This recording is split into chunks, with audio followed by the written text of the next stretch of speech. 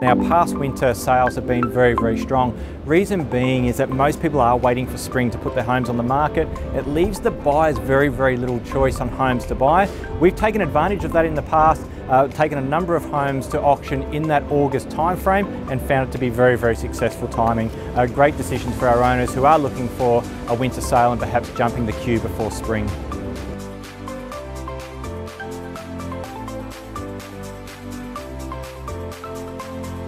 We have much more control over the environment. We don't need to worry about what's happening in the street in terms of neighbours and parking and all those sort of things, and the amount of agents that we have on hand to be able to help with bidders and all those sort of things. It's an amazing environment, very vibrant, and a fantastic way to sell a property in the ACT. I think the general excitement of the room is always very positive, and I think the defined time frame that an auction brings is also attractive to families who are trying to sort of ease their move. We've seen increased buyer activity, increased online activity, which overall means more bidders in the room, more competition and hopefully better prices for our vendors.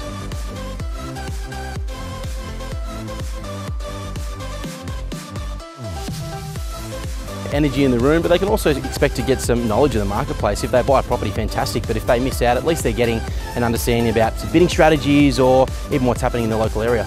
Some great properties, good auctioneers, and plenty of buyers.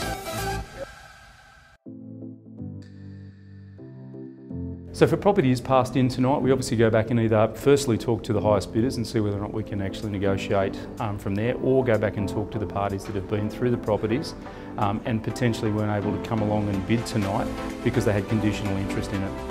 Yeah, if the property passes in, obviously it's a bit disappointing, but we just moved to phase 2 of the campaign, which is obviously putting the home on the market for a price and then trying to engage with the buyers that either couldn't get their finance or just hadn't seen the property online as of yet.